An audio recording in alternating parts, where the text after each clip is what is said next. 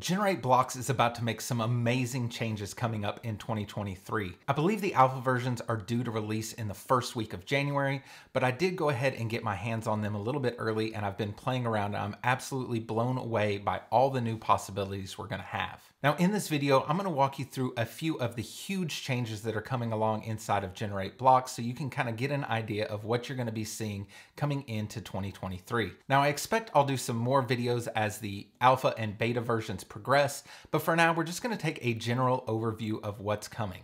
So with that, let's go ahead and dive in and take a look. So I think the first thing we need to look at is the container block. When we drop in a container, it will almost look the same until it actually hits the page. And you'll see here this UI looks a little bit different. Now in older versions of GenerateBlocks, when you dropped in a container, it actually was two different divs. There was an outer div that created your section, and then there was an inner div that actually contained your content for that section. But now these are completely separated. Here, if you want to add an inner container to contain your content, you can hit the Insert Inner Container, and it will automatically set its width to whatever you've set as the default width for your content in the site. Now, this is actually going to eliminate some of the extra divs that were created by GenerateBlocks, which is a nice little bonus, but it gives us a lot more flexibility. The biggest difference in all this is now we have the display controls here for your containers. The biggest addition to this is the flex controls, but we have default block, flex, inline flex, and inline. But flex is really where you're going to see so many new opportunities inside GenerateBlocks. We'll go ahead and inside this outer container, we have one inner container already. I'm actually going to go ahead and delete that, and we'll just drop two containers inside of it. So there's one, and we'll duplicate it. We'll give each of these a different color.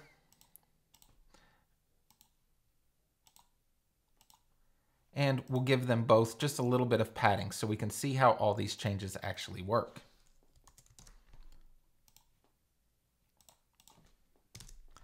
So now if I go to this outer container and we go up here to the display properties and we change this to flex, you can see there are some huge changes already.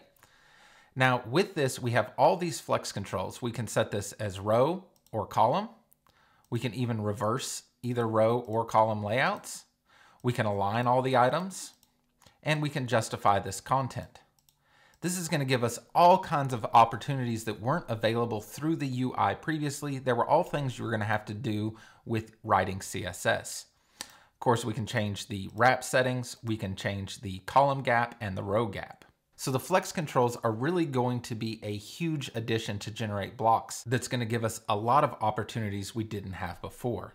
But what I think people are going to be most excited about are the new blocks that are being added. We have both a tabs block and an accordion block. If we go ahead and add this accordion block and open up our list view, we can see it's added an accordion item, and inside the item, there's a title and accordion content. Of course, you can put anything inside this accordion content. In fact, you can really get creative here because everything is built modularly. This means we have the full controls over the title, including all the display properties. We can align things differently. We can add icons. And inside the content, of course, we can add any kind of block we want inside this content. I honestly think this is going to be the most powerful accordion block for WordPress as soon as this hits the market.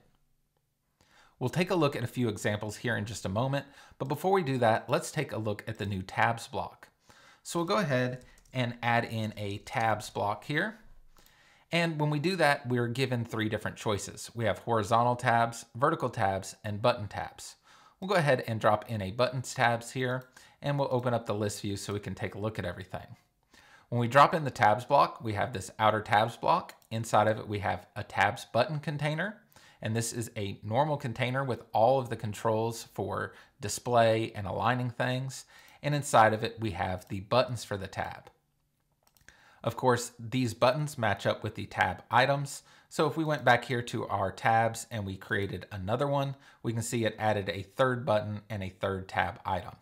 Again, just like the accordion block, all this is modular so we can mix and match things. We can style all these things independently, and it really gives us a ton of flexibility.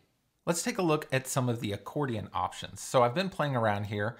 This is a pretty basic example of accordions, But we could also do this where we have a section and I've nested an accordion block inside of this container on the side where we could have different bullet points that open up to display more information or calls to action. And we could also do a more stylized FAQ section like this. Really, there are no limits to what you can do. But for me, I really think this tabs block is going to change things.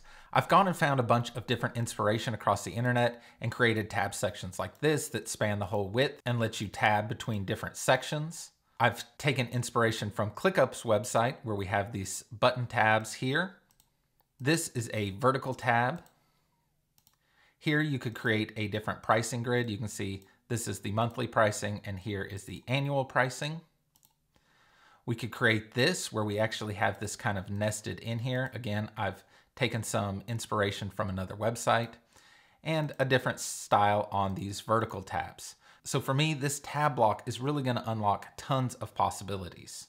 I really think all of these changes are going to be a massive improvement to GenerateBlocks, and it's really going to put it on par or surpass any of the other block builders out there. Of course, I am biased in saying that, but there are some things I was feeling a little bit jealous about inside of some of the other block packages. And with this release, I think all of that is going to be gone. One thing that I've noticed in playing with all of this is that the new container setup actually allows us to start using CSS grid.